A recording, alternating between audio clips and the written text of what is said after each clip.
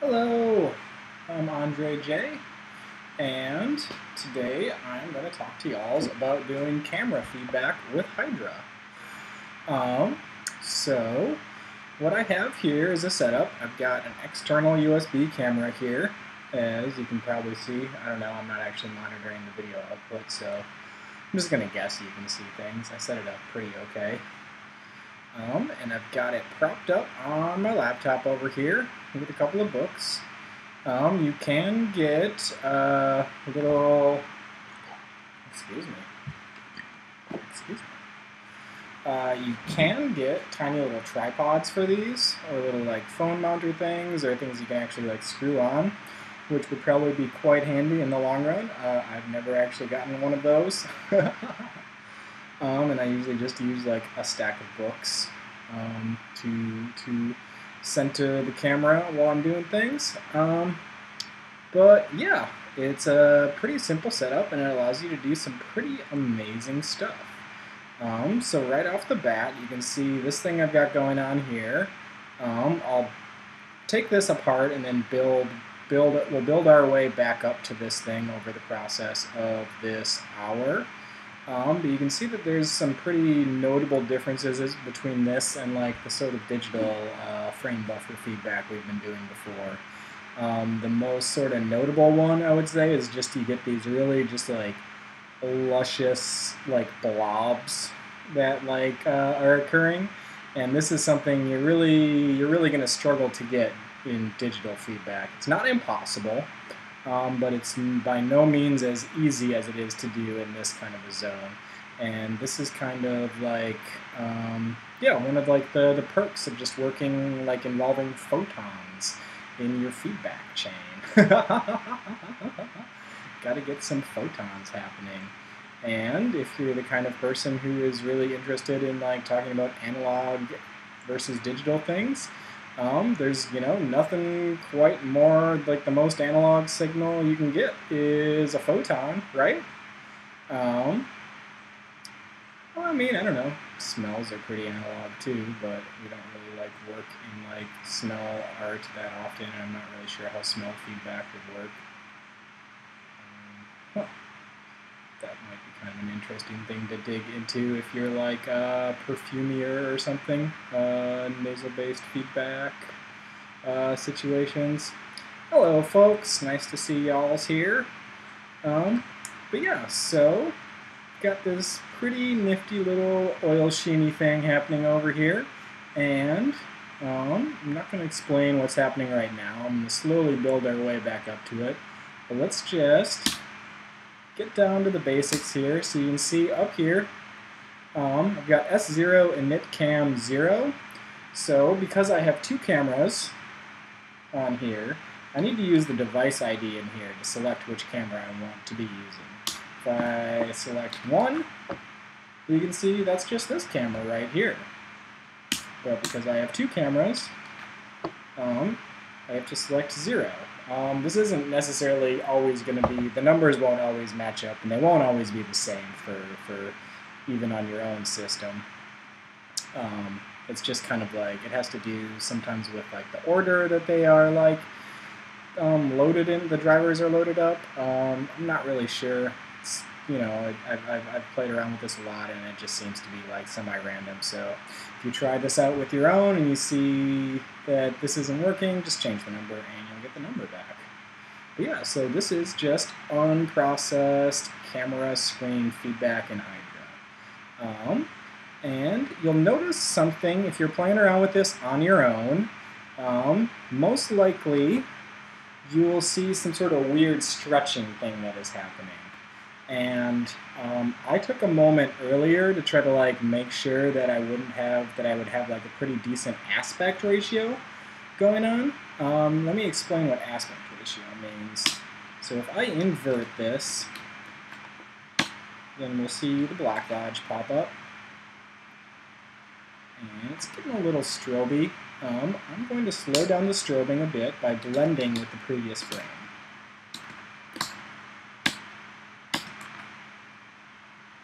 And this is a pretty common way to like, so using the inversion is a pretty handy way to like double check and see if your aspect ratio is alright. So say if the aspect ratio is off in one direction or the other, this tunnel here, the feedback tunnel, it would get very, very distorted very, very quickly. And it would squeeze in one direction or squeeze in the other direction. So I usually use this. This is how I use, like, generally speaking, whenever I'm trying to match a camera up with the screen, no matter what sort of situation I'm doing. If I'm using analog gear, if I'm using hydra, if I'm using any kind of digital situation, I just turn on an inversion and I try to match things up pretty well. Of course, you notice I'm not actually going to match things up pretty well.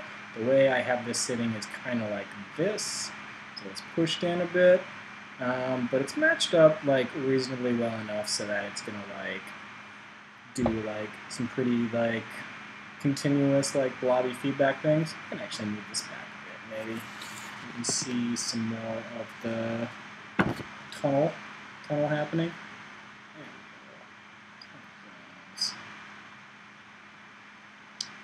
But yeah, you've definitely seen this kind of thing before if you've played around with the internal feedback in Hydra. And you just do an invert, you'll get a very perfect, exact tunnel going back. And then I can sort of control a lot of the speed of things by using this blend over here. I'm going to turn off inversion right now. Oops. Oops. Perfectly good argument for why y'all should get an actual tripod and not just rest this thing on a pile of bullets. So we can speed things up and slow them out by playing around with this blend right here. So notice, turn it off and we go back to where we were at. It might get a little jumpy and strobey. So the jumpiness and the strobiness is happening because the frame rate of the draw, the frame rate of like the drawing function in Hydra is not really matched up perfectly with the shutter speed of this camera. So pretty much any USB camera you get is going to be most likely 30 frames per second if you didn't spend a lot of money on it, maybe 60 frames per second if you spent a bunch. Most likely the refresh rate of your monitor, which is different from the draw rate of Hydra, is going to be around 60 hertz or so, which means 60 times per second. I mean, if you do like certain kinds, if you're into certain kinds of things, maybe you have like a faster refresh rate, maybe you're doing 120, maybe you're doing something like off the sexagismal grid and like 75 hertz or 80 hertz. Those aren't unheard of. But most likely it's like something divisible by like 30 most of the time. But the important thing here is not the refresh rate, but how many times that this Hydra is actually drawing things. And the number of times that Hydra will draw, I'm not sure if we can get like a frame rate access to like the actual frame rate counter, but whenever you see this sort of like pulsing strobing like that, like you see how I move things and it kind of like stutters a bit, it's because that frame rate is not perfectly synced up with the frame rate of the camera. But luckily there's a really easy way to kind of smooth that out. Just blend it with the previous frame, like so. So we can use the easiness of the internal feedback in Hydra to like make this feedback work out pretty nicely. And then let's just take a look at what happens when we play around with some of the color space functions in Hydra with this feedback. So right off the bat, something I think would probably be fun would be to saturate. So saturate, let's try saturate 1.5 and toss that into the mix. And there we can see we're starting to get some color zones happening. I'm doing this on a MacBook, which has, I don't know, I think it has like a Retina display or something. I'm not really positive. It might be pre-Retina era MacBook, but either way, it's got like a pretty it's got a pretty nice and like shimmery like screen for doing camera feedback stuff off of, and like sort of everything. When I do this in video waves, I do this in VSynth on here, I get like the same kind of like, it adds a nice like specularity to the whole thing. So different kinds of screens that you use, or if you plug this into an external monitor, so you've got like a 1080p USB camera and you have a 1080p external monitor that you want to use, you'll get totally different things like based on that. And another nice thing about using external monitors is you will also have the ability to go into their menus and do things like play around with the hue, play around with the saturation on there. If you like, one of the most fun things to do with the camera video feedback is to play around with sharpening things. Because one of the questions I get asked like the most often is how do you get all those like crazy little worms in your camera feedback? The short answer is just sharpening. If you can use any sort of like monitor or processor that has a sharpen in it, that'll pretty much do the trick for you. A nice LCD screen and a lot of the good like consumer 90s and early noughts CRTs will have sharpening in them.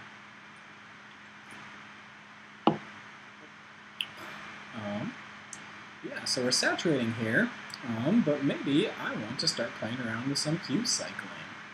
So, go over to hue. This one is not in the list of hydra functions, I don't think.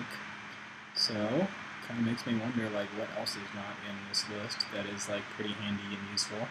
But I found this while looking at some other things, and I see that there's a hue. And if I just do hue 0.01, add some hue shifting into things. Oh, I need to correctly format my code. And that might not be quite enough. We can do a bit more than we could over in the internal zones. And here we go. Hello! Welcome everybody to the stream. So yeah, if you checked out my stream last week when I was playing around with video waves, you might recognize this exact sort of stuff. So this is pretty much any kind of like digital processing, like USB camera feedback things. If you can jack up the saturation and add a tiny bit of hue offset, you will get hue cycling reaction diffusion. And yeah, it really is like we're getting the hue worms. So if you do the sharpening, you can get the brightness worms. But if you add just like enough hue shifting and saturation to your situations, then you can get these nice little hue worms happening. Let's see what happens when I push in a bit.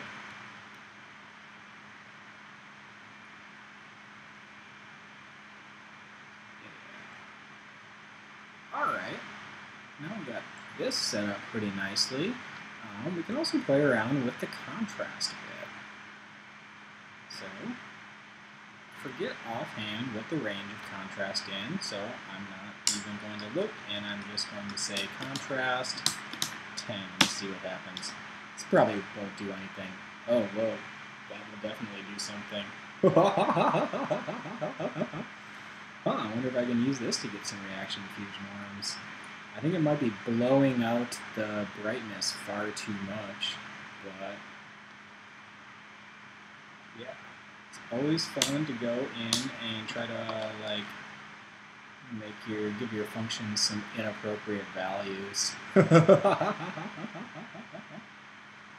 can see the contrast is really just like clamping the brightest parts to the white and the darkest parts to black. So it's really giving the saturation a nice pedestal to like hue cycle in. And order of operations does make a difference. I didn't actually test this out, but 90% positive. Get in there. Yeah, you can see this is not exactly the same as the other one. So the order of operations is going to make a large difference. This is sort of the fundamental thing about nonlinear systems, and this is a nonlinear system right here, is that doing A, then B, then C is not going to take you to the same place as doing C, then B, then A. So yeah, just like a heads up that when you're playing around with feedback, whether it's the internal feedback or this camera-based feedback, to shift up the order in which these things are done, because this isn't like the most drastic difference. Like in between the two, but you'll notice in other cases it will be a very, very drastic difference. This happens if we jack up Q a bit. Oh yeah, we're going to get some rainbow buff, and sometimes when you hue cycle too much, you just lose your situation because it's just going too fast. So that's one of those edge of chaos type things. Edge of chaos is a term which refers to this sort of like balance in iterative systems where you can have like on one side of the system you have sort of like not much interesting happening, and then over on the other side of the system you just have like what basically appears to be like random noise happening.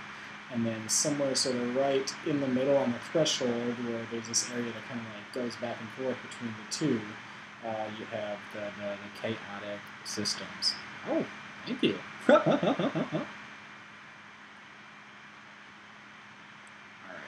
so what is next? Let's turn the hue shifting down a little more subtly now. Oh yeah, another fun thing I came up with earlier. Let's give saturate a giant number. Whoop. Alright, now here's like a color scheme you're probably quite familiar with if you ever played around with internal feedback on like video mixers. You've seen this clamped out green and magenta before. And yeah, the interesting thing about, I think that this clamped out green and the clamped out magenta here are like essentially inverses of one another in a lot of like color spaces, but the really nifty thing I want y'all to focus on over here is check out these little like crazy line things that are popping up in around here. So saturation, when you saturate something, remember that Hydra is natively working in RGBA. It's red, green, blue, alpha, the pixel information. So doing things like saturation, saturation is a nonlinear map to and from RGB. So essentially just doing all of these things like contrast and saturate are applying nonlinearities to the color space while they're being processed. And as such, this is something I've noticed a lot in jacking up the saturation in these sort of digital zones where you're going from like you go from RGB to HSV or HSL and then back to RGB, is you'll get these curly things happening. I'm pointing at the screen, which isn't helpful for you. The mouse. Yeah. The cursor's not very helpful either. But these sort of like tight little curly lines. These are actually pretty common behavioral patterns in reaction diffusion systems, just as common as the little like wormy things that go back and forth. The actual name I think is Belousov. I'm not actually going to pretend like I remember the name off the hand. It is the name of two Russian scientists who studied a chemical reaction that had this sort of same behavior of spiraling waves that come in and out. But somewhere in the conversion from RGB to HSL back to RGB, when in the saturation side of things lies apparently a very similar sort of situation because we get these crazy spiral things happening. Alright, so this is definitely, probably not going to get as far as I wanted to in this episode, but that's okay. That'll just give me something to do next time. I'm getting pretty distracted by these sorts of things. What happens if I reduce contrast over here? If I get some more of these spiral things happening. Oh yeah, so another pretty neat thing you can do, so see how I'm blending with the previous frame here? You can blend a negative amount with your frames. So I'm going to blend negative 0.2 with this previous frame. And you might not notice immediately what it's doing. Let's turn this off. Let's turn some of these wilder things off for the moment. You can see we're getting pretty like spazzy and stroby here. Warning, there's going to be strobing happening. This is video feedback. Heads up. And then if I blend an extreme amount with the previous frame, if I blend an extremely negative amount with the previous frame, we get this really kind of like crazy thing happening where it's sort of like barfing and strobing all sorts of crazy colors. Let me turn this one back on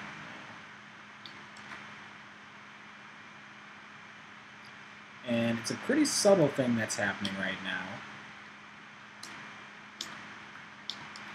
But it's definitely doing something.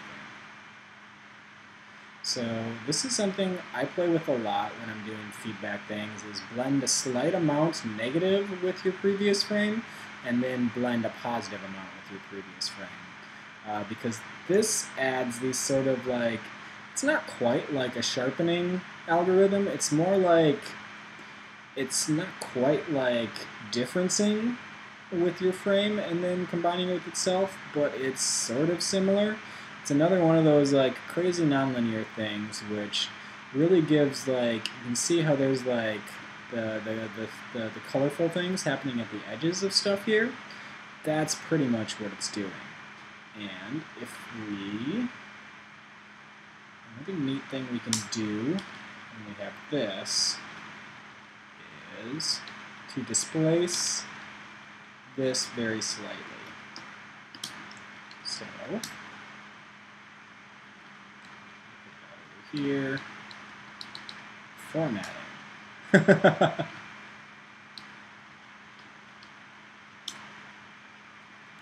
I go over here and let me just scale this, see what happens.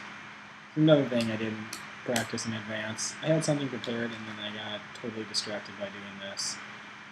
Yes. Don't put that there. There we go. And, whoa, ha ha ha ha ha. Here we go, reaction diffusion lines. So like I said, it's not exactly like sharpen, it's not exactly like differencing, but it works, the general effect of things works very similarly. And I sort of had a hunch this would happen, but I didn't want to jinx it by saying so. But yeah. So, fun fact, everybody who was interested in trying to play around with the really reaction diffusion-y wormy feedback in Hydra, here you go. You just blend negative and displace slightly. And voila. What happens if I turn this up? Probably more strobing.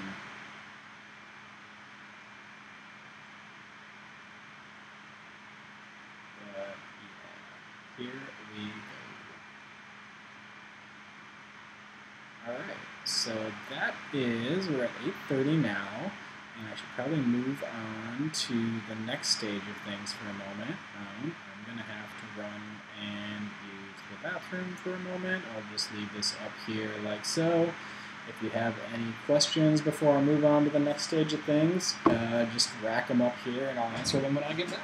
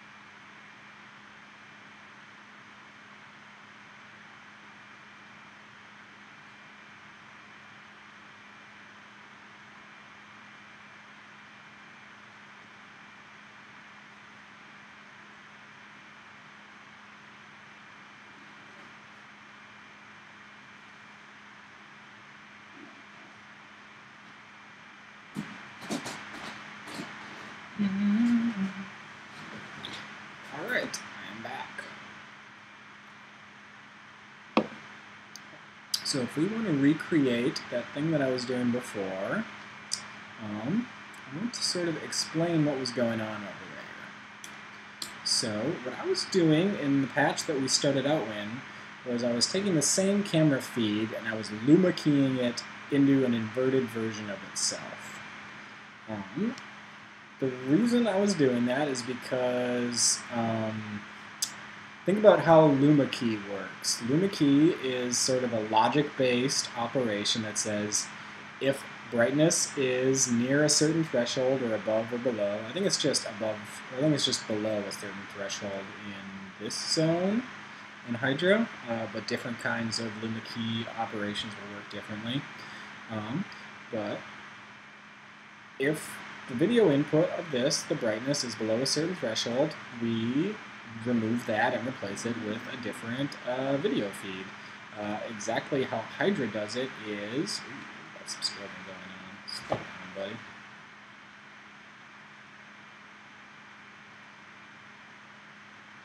Is by using the alpha channel. So it just turns the alpha channel to 0 if the brightness is at a certain threshold. So we can do this. I think last time I was talking about different ways to do sort of like alpha masking things. I was using mask and composite. This time I'm going to use luma. So luma is an operation that just luma keys things. I think I was pretty confused about that one for a while because I saw it in the color zone and I thought it was like going to affect brightness somehow, and I kept using it and I was like, this doesn't affect the brightness, this just makes brightness disappear. And then I finally figured out it was luma key. And then it made sense. There it is. I'm sitting for someone right now and the cat is about to step on the keyboard. You have to get down, buddy. You have to get down. Down, down, down. Thanks, buddy.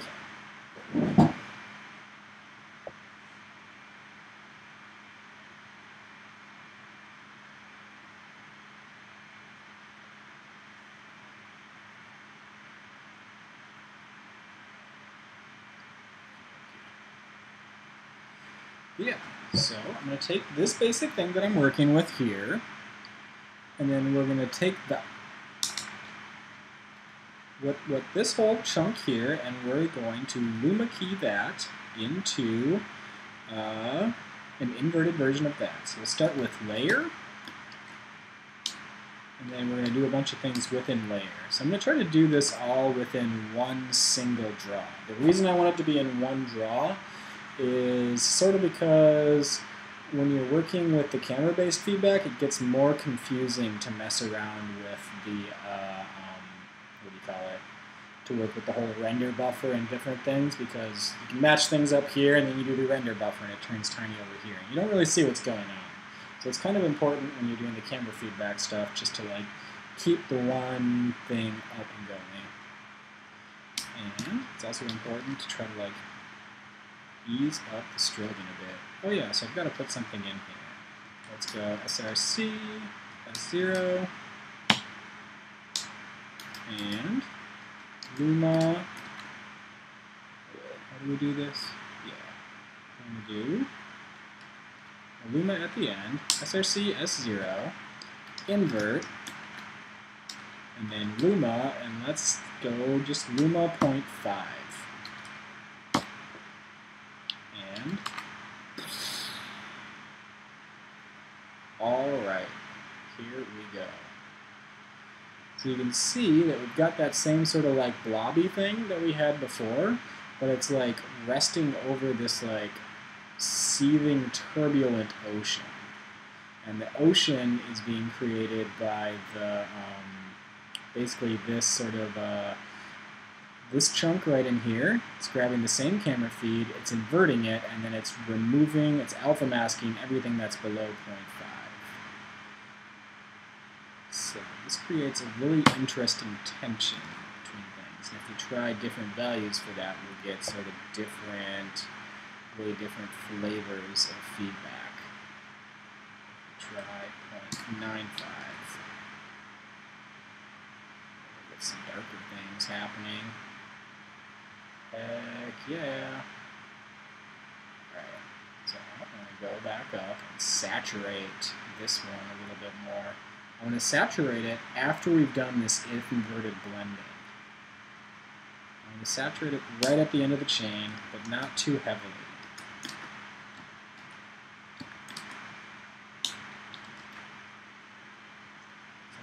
like to do, yeah, sort of like this. It's a little bit too much. I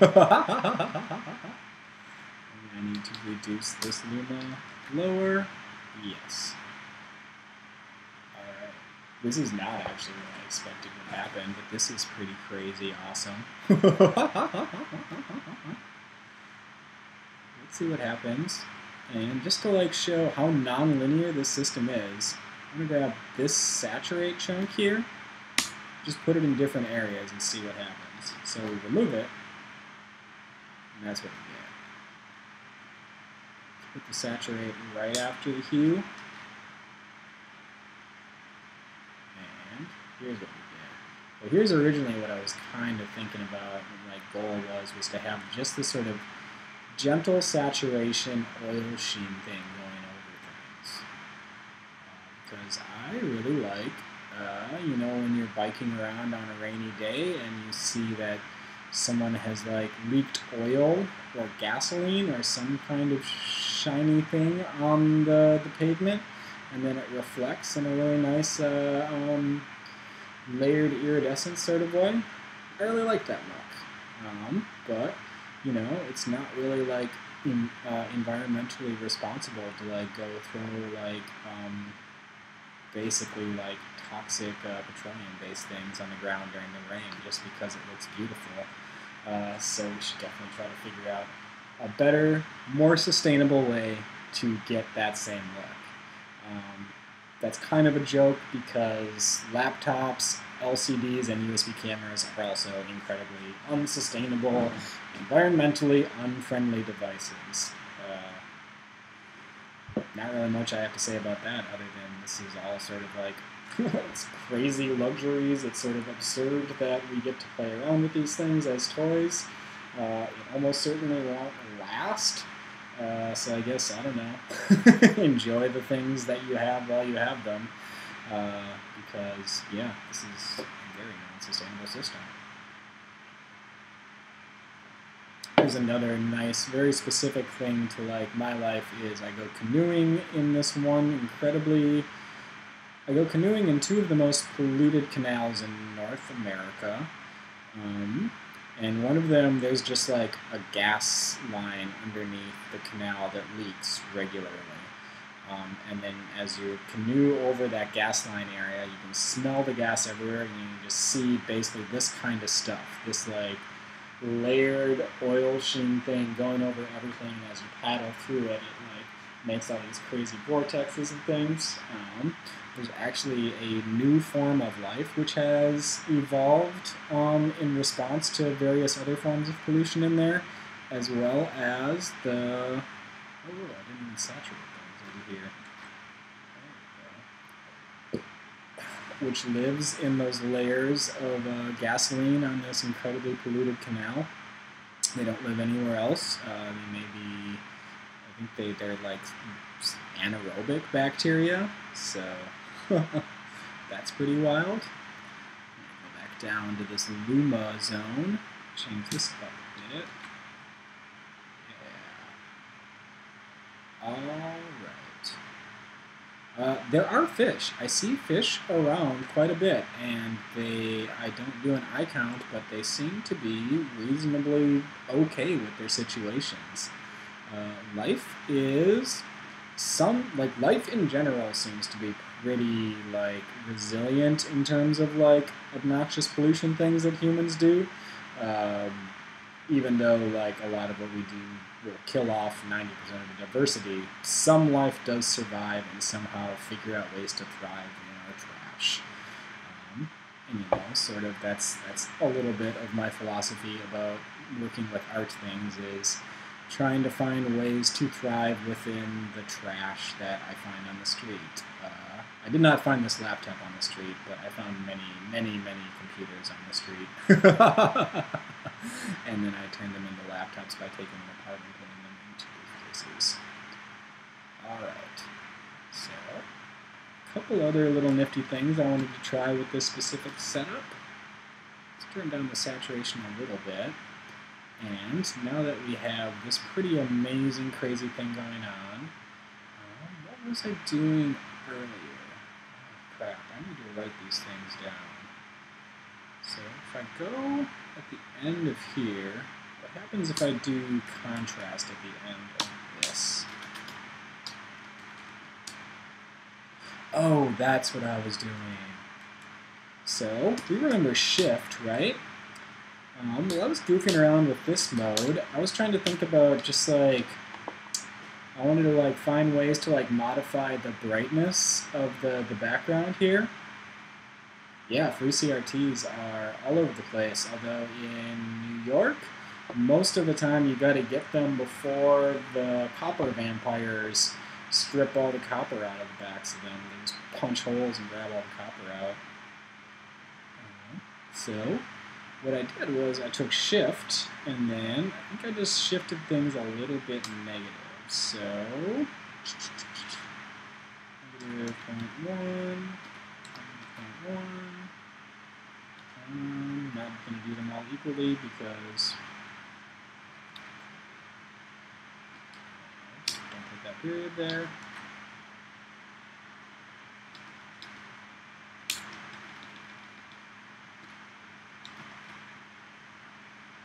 Oh, this is not at all doing what it was doing before. It's pretty rad, though. Yeah, I don't think I had Luma set as high as it was before. The shift in this case is just doing some pretty, like, nice colorization onto the feedback, which I'm 100% okay with. Maybe I need to turn this down. Yeah, so this is kind of what I was doing before, where we get this sort of like ghost trails underneath the things. And maybe at this point we can start. So far what I've been doing is pretty similar to like how I play around with camera feedback in general. But since we're working in Hydra, now is the time, I think, to very specifically do things that you wouldn't really be able to do with like a camera and screen setup. And the first thing that is really amazing you can do in Hydra is to modulate things. So I saw that there was a couple different values for which that Luma was pretty fun to play with. So I'm going to set up a modulator to modulate the Luma value. So we do that whole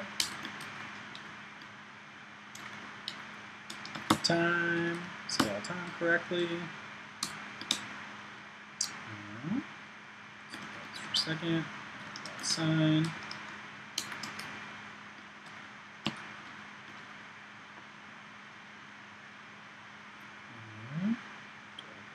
Parentheses, yes I do. And then, so I liked it when, so this 0.5, this is right here where I really enjoyed this.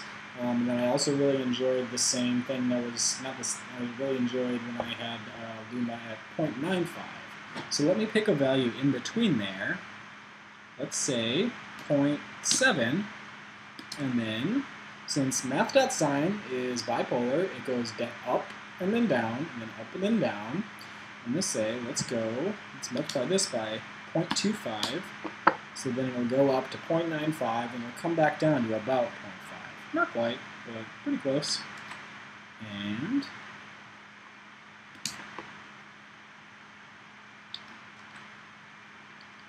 I'm goofing something up in here. Ah, yes. That is incorrect. Yeah, so now I'm going to modulate the time. And, or I'm going to modulate time. That would also be a nice tutorial as well. I modulate Luma, so that should be slowly shifting as this thing goes. And let's just kind of like stop and take a moment at this. And yes, this is pretty excellent. At 8:41. Making great time. I'm not going to get back to that the fisheye thing, but I'll sort of build up to it right at the end, and then next time I come back to this, which will be, let's see, 1, 2, 3. I might be on vacation in 3 weeks from now, so it might be a month until I get back into Hydra zones. But next time I come back, I will do that fisheye thing. But this is, I think, pretty good build up to that whole kind of zone. Can also modulate, so notice a lot of these things I'm doing here are getting directly in the way of the feedback, which I'm also pretty okay with. Go here. Don't want to go that hard, so let's try 2, 1, 5. And of course we want this to be at a different ratio because of cicadas. Whoa, there's some toxic colors happening. Here is some feedback pollution going on.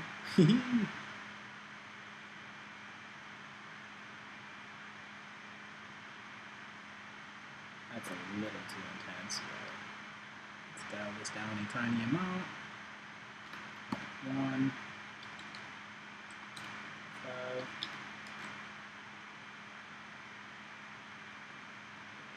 There we go. Tiny bit more subtle. You know me, I like subtle things. I like the edge of subtle and outright insane. Try to go from the edge of like tiny little subtle things and then like raving outright insanity. Okay, so this is a pretty great setup right here. This whole thing might be slightly distracting to keep going with, but I don't think I'm gonna stop it. So, yeah. Next, let's talk about displacement.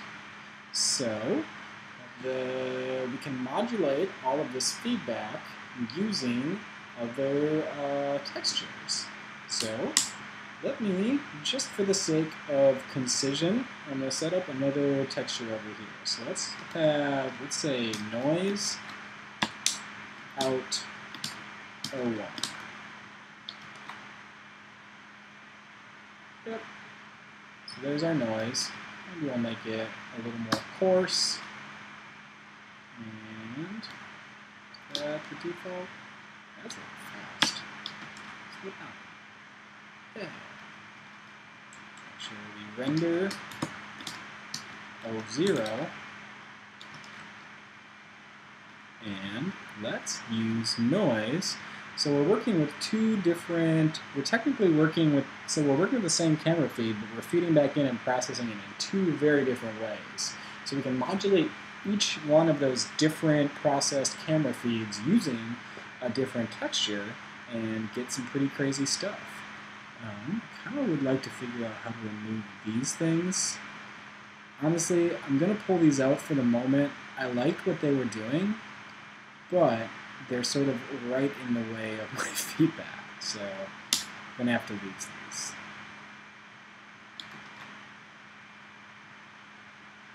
That's all right. Still doing some amazing things on its own. Oh wait, I need to have the Luma in there.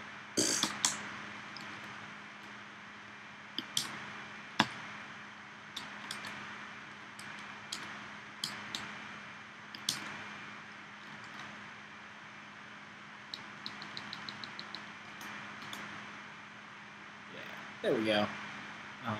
But let's use this noise over 01 to modulate some stuff about the first source. So the first source is this oily sheen that's on top. The second, the same source, the first layer of the source, right up here, source S0, hue, saturate, that's this top oily layer. So I'm going to make it even oilier by saying let's modulate scale with 01. And right off the bat, we have got some oozing oil. Yeah, there is. Check the GitHub page. There's, I think on the main GitHub page, there's information on using FFTs within Hydra. So we've got this modulate scale going on here, and then I think we can dial this down a bit. We can go like 1.1 maybe. It will be a little more subtle. You can see that the whiteness, the bright part of this noise, is modulating the scale of that one. That's pretty nifty right there. Let's turn off my phone for a moment. Alright. And then we can also move around the camera while we're doing this stuff as well. So you notice that we're sort of losing the reaction diffusion on these things while we're modulating. Maybe we need to modulate the scale somewhere else, but no, if we modulate the scale somewhere else, then we won't quite have the same thing going on. But if we want to keep the reaction diffusion along those lines, remember the reaction diffusion, the little worms, are coming from this section where we're doing source S0 within there. So if I just put the exact same line in there, then we should get, so we get the sort of like differencing like noise thing is going to get modulated as well along with the thing. We're actually losing some of the saturation that we had, which, interesting. You know, you always learn something new when you experiment with this. Oh, we got the saturation back. That looks pretty great.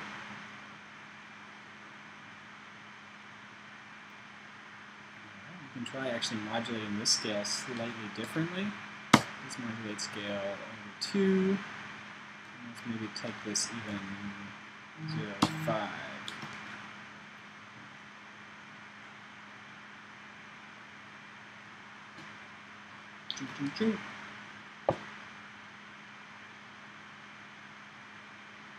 Yeah, this is pretty bonkers. Alright,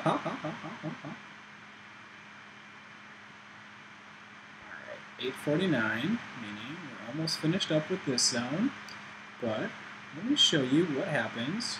We can take one more of these. Let's just grab like a simple oscillator with like 2.5 out O2, and then we can use that oscillator to modulate the back part of this, the black and white zones, the inverted channel. So down here we've got layer source S0 invert. Let's try modulate.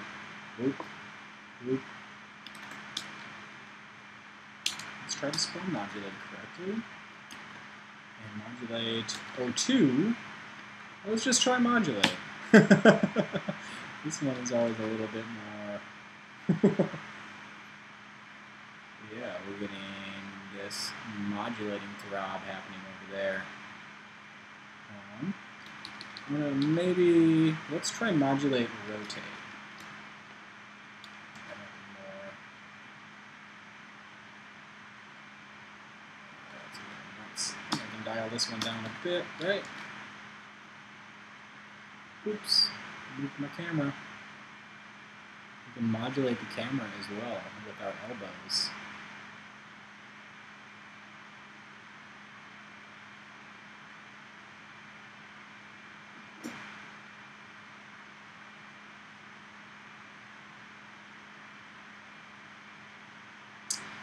So this isn't exactly a program. This is a live coding language that you can use in your browser called Hydra.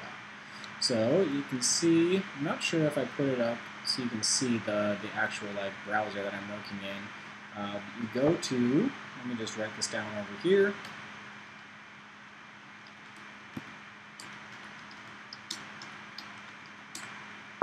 If you go there, and it's probably a little bit too late to copy the code that I wrote here, but this will be up on Twitch for a while, and I'll move it over to my YouTube after that. You can use you can just copy this code, paste it in, and you'll see that it'll do the same stuff. So this is a live coding language based in JavaScript that uses ESGL to do video synthesis, and it's pretty amazing. I wonder how, when people watch these things on YouTube, I wonder how it seems when I answer the questions over in the chat, because the chat doesn't come with, so if it just seems like I'm just like going from talking to myself and talking to the screen to talking to the people in the chat. But yeah, it's probably all good. Oh yeah, you see if you just like point the camera at whatever. Hi, there's me. This is what it's doing. So if I do it this way, it's not really going to do because I'm not pointing at the screen, it's not going to do that interesting illumikeying thing that was happening before. It's only when we get the screen involved that we get that tension between the inverted and non-inverted portion of things. But yeah, so since we're just about done here, I'm probably just going to kind of goof around with this exact thing for a minute. And if you all have any more questions about things in general, about this, or about if you have any suggestions for things I'm going to do in the future, now is a great time to bring it up.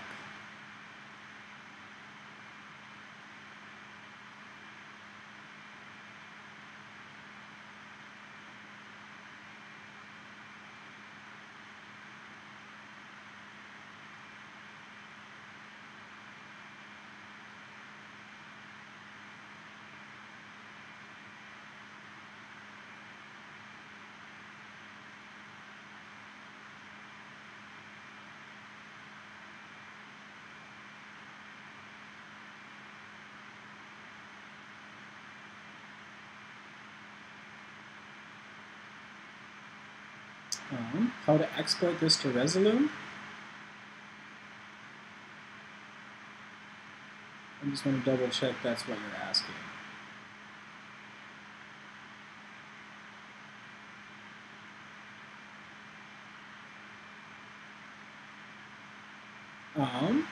I have not personally tried it because I do not use Resolume. The way that I would get this into any other program would be through Siphon is the easiest way to do it on OS X if you're on an older OS X, but in general I'm recommending more and more people use NDI.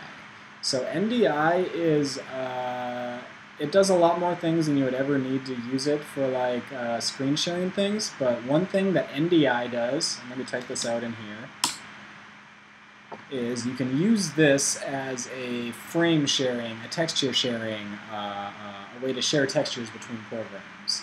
So basically you run Hydra over here, and then you turn on NDI, and you use NDI screen grab to grab the window output from Hydra, and then Resolume, and pretty much all video programs nowadays, I'm 90% sure, have NDI as an input.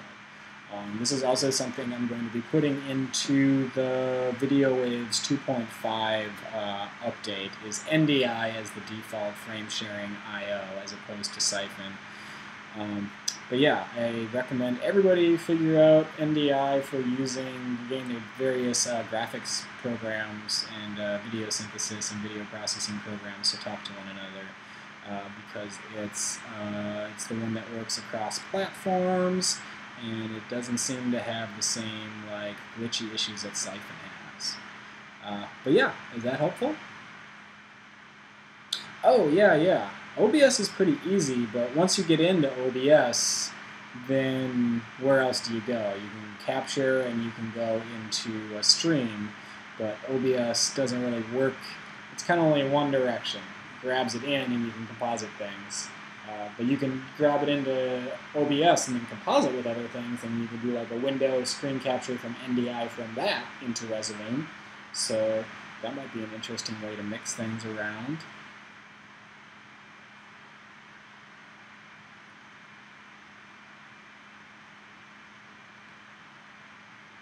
The time formula? So essentially what the time formula is doing, so we're at 8:56 here.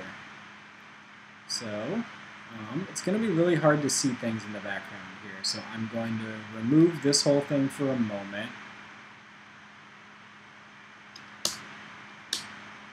That didn't quite work. Well, say goodbye to everything here.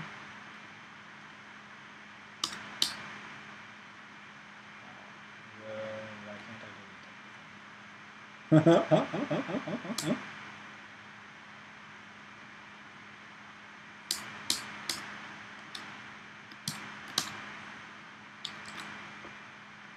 Okay, so the time formula I had before.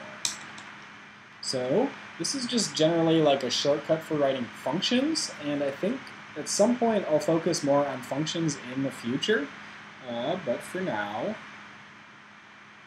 so what I did, I got these two parentheses here, I got the two curly brackets on the inside, and I put time in there.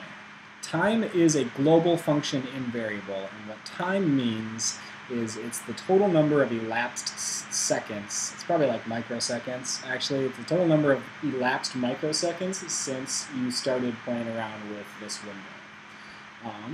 But that number isn't necessarily so important, as it's just a number that is just incrementing with every single frame.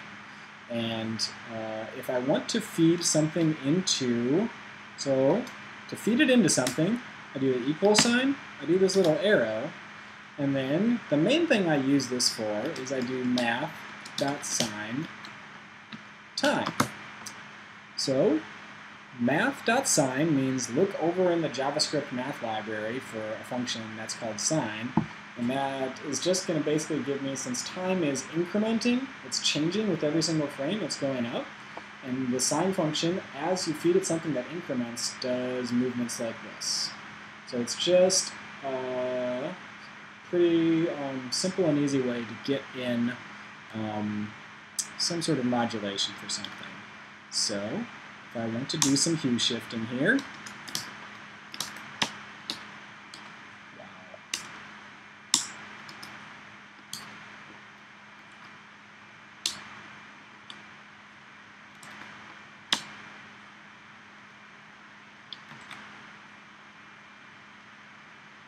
malformed arrow function parameter list. Yeah, I wonder what I did wrong this time.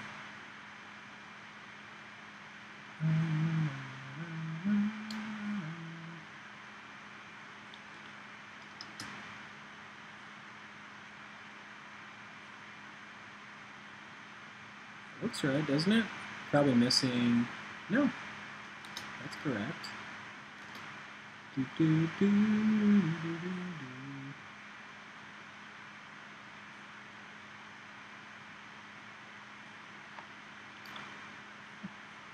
As usual, I probably misspelled something. Oh, it doesn't have a problem with that one. It has a problem with this one. So if I just feed it in there, then I will get some hue shifting. It will shift at a constant up and down pattern because of that's how a sign function works. Does that make sense?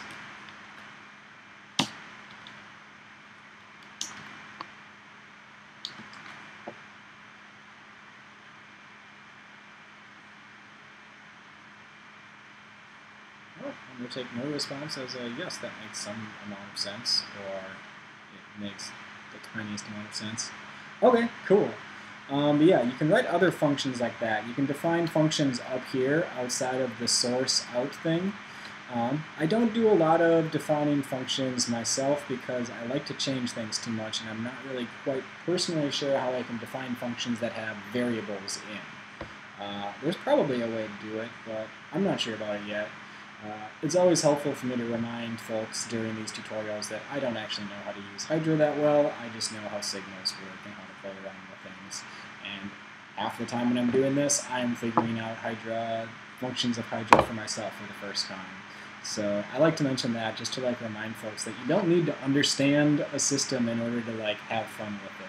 Sometimes most of the fun you can have with a system is when you don't understand things, because then you're experimenting, you're doing unpredictable things. So it's nice just to jump in over your head and just goof around with stuff and then figure out what it's actually doing afterwards. But yeah, on that note, I think that is the end of this episode. Thank you very much for showing up, and have fun as always. And I'll see y'all next week, where I will do something with vsynth Don't know what it's going to be yet, but I'm sure it'll be pretty nifty. All right. Bye. Thank you.